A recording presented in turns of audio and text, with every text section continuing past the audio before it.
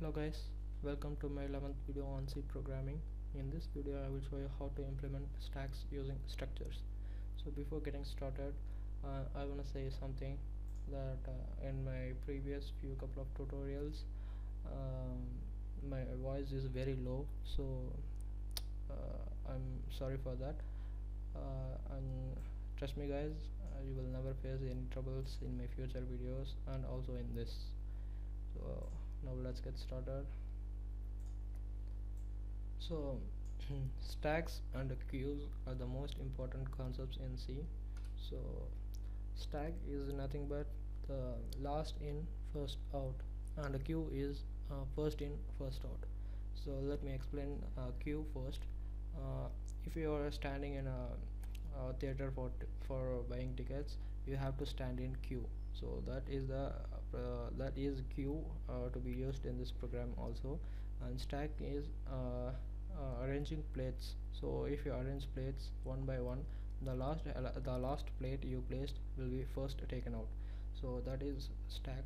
So now let's start building that stack. So for stack we are going to use structures. So let's build structures first. Struct my struct st. So anything placed inside this struct is public. So you can any number of methods can make use of these variables placed over here. Now build an array.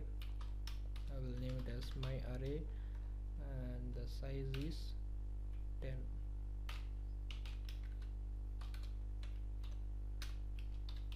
Int a variable the soul. You can name anything you like.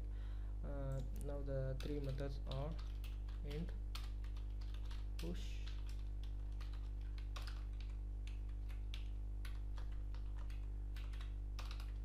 int pop,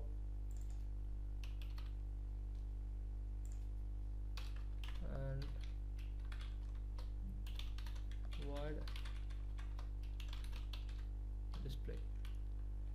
So now this function will insert an element into the stored array in this structure. So to make use of the variables placed in this structure, we need to put st. So this is the name by which we can access the variables over here. So st dot, so here it pops out the two variables placed over there. So now I have to increment the sol value with 1. So every time this function is called, it will increment the value of sol with 1. So to push an element into this array, we need to receive. So to receive, I am going to place the parameter. So this push will be called with an element to be pushed into this array. So now let's start this pushing process. St dot my array st dot the sol equal to I. Now the item passed to this push function will be assigned to the array, and this is the location or the place where this item has to be placed.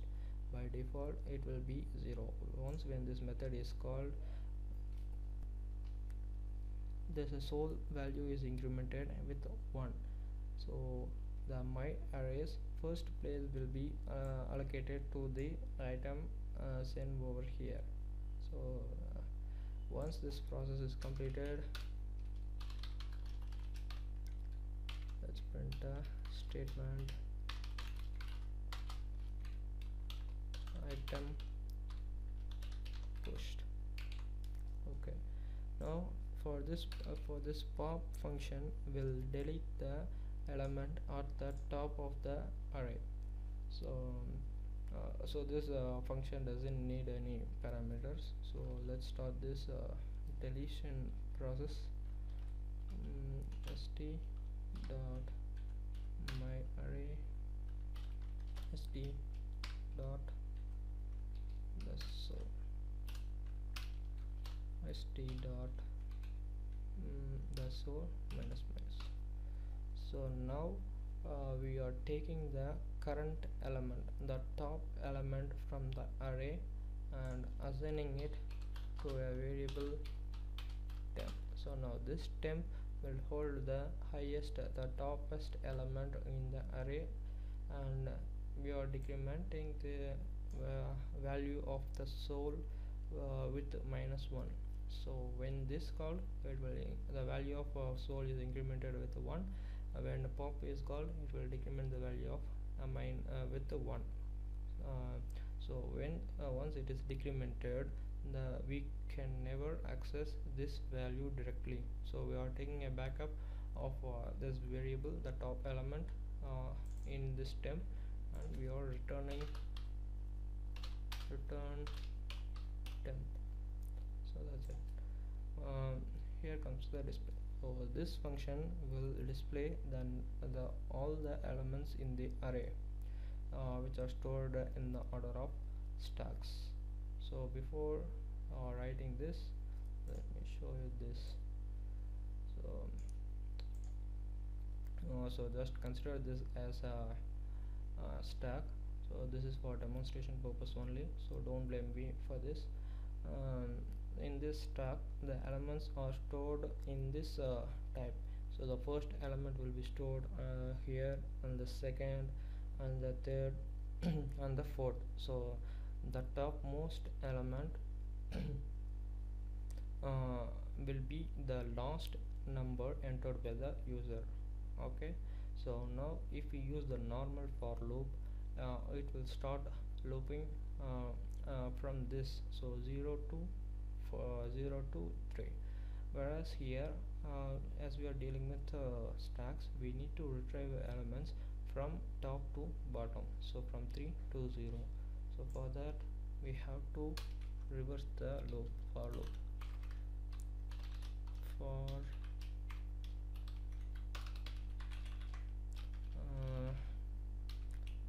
let's initialize the variable I equal to st dot the so st dot I greater than equal to 0, I minus minus. So if you have any trouble in understanding this, you can look at my second video on for loop. So now this will reverse the element and display them. So use the printf %t comma st dot my array. So that's it. So here comes our main function. Main function should be named as main. Right now, and this is the function, main function, which is executed first when the program starts running.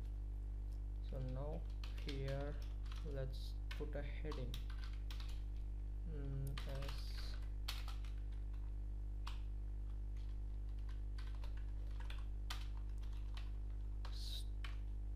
stop operation, right,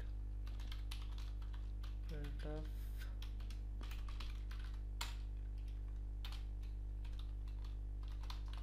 push,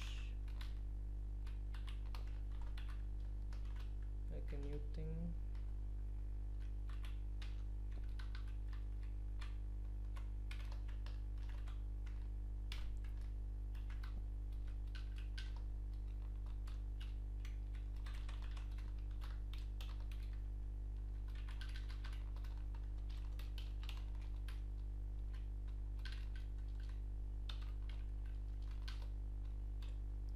so now the output will have a menu with 4 items. So you need to choose which one you need the program to perform.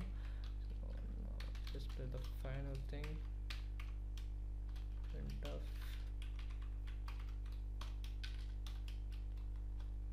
enter your choice,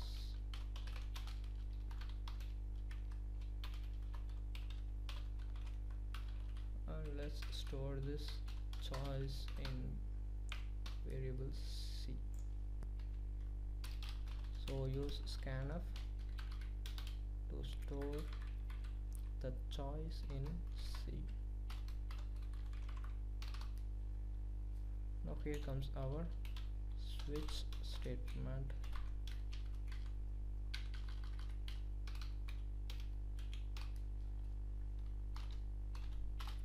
For case 1, printf enter the number to be pushed,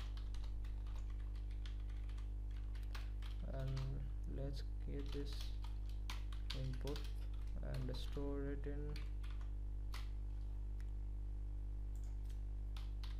item, and item. So once when the user inputs a number, it's going to call the push function with the parameter of item, and yeah, that's it. So finally we have to break the case 1, and here comes the case 2. For this we need to make a new variable. Okay, it's not necessary. Item is equal to pop. So once this function is called, it will decrement the value of first it will take a backup copy of the top element, and it will decrement the value of soul, and it will return the element which is at the top. Now the printf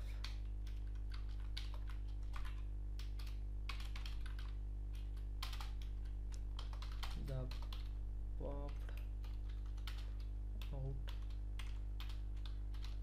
element is %d and the value is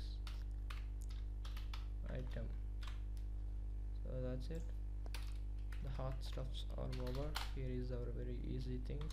Case 3, just call this display as it is in void, there is no any return statement. And for case 4, it's very simple, exit with value 0. So fine, so everything is set to go. Now when you run this program, you can enter only one choice at a time. So if you want to push, you can push the element, but you cannot display or pop the element. You never get that option to whether to continue the program or not. So for that purpose, we are going to have a do while loop.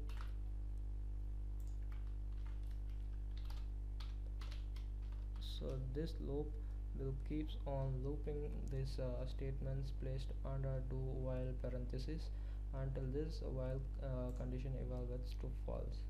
This condition is, let me make a char variable and name as answer. Okay,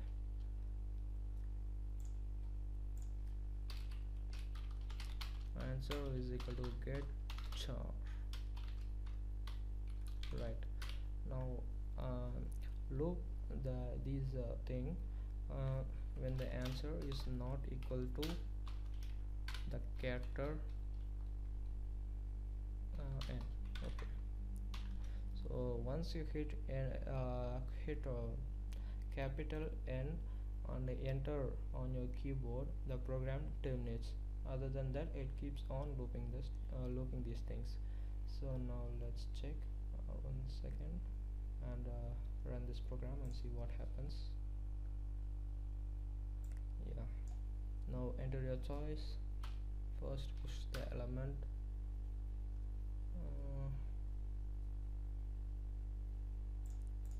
I made a mistake.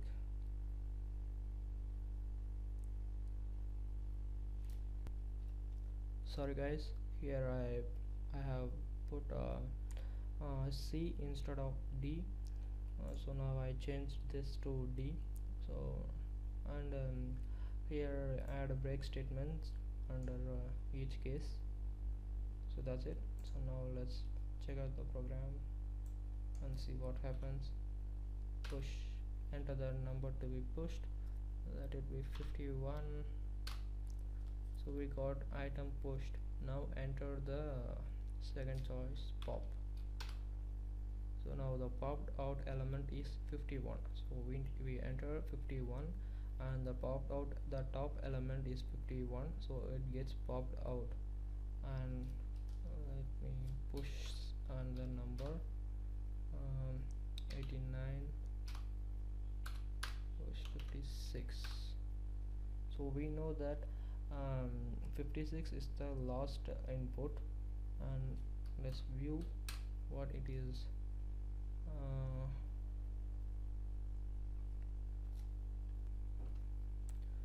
So again I made a mistake over here, so I just did that. Actually this is the error with this printf statement. So now let's try for the final time. Let's input push 89, push 56. Let's view. So now we got 56 as the top element and 89 as the second element. Now when we try to pop, 56 is at the top, which is popped out. So that's it. We got the answer. So thank you for watching. See you guys in the next video.